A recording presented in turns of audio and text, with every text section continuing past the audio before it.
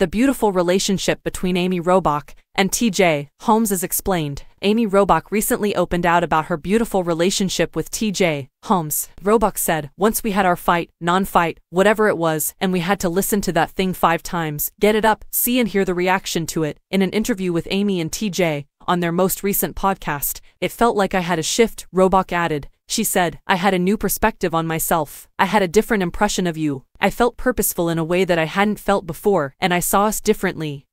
We've had a really beautiful stretch," said Robach, thinking back on how their relationship changed following the podcast last month. She said, "It's important to appreciate the good times. We all talk about the bad times, but there are also moments when you can say, 'Hey, we're doing great,'" Robach continued. Being able to tell someone that is a positive thing. Robach and Holmes argued earlier in January on the communication problems they were having on their podcast. In an Instagram reel, the former co-hosts of GMA3, What You Need to Know After This Show, verified that they were still together. Nevertheless, Robach disclosed in this episode that Holmes' 51st birthday was jointly celebrated in New Orleans and New York City. "We spent 3 nights there. Each night we went to bed and I would say we were asleep by 10:30, she said. Robach went on, "The great thing about that, I know I sound so old, is that we were able to continue getting up early for his morning run at 6 in the morning.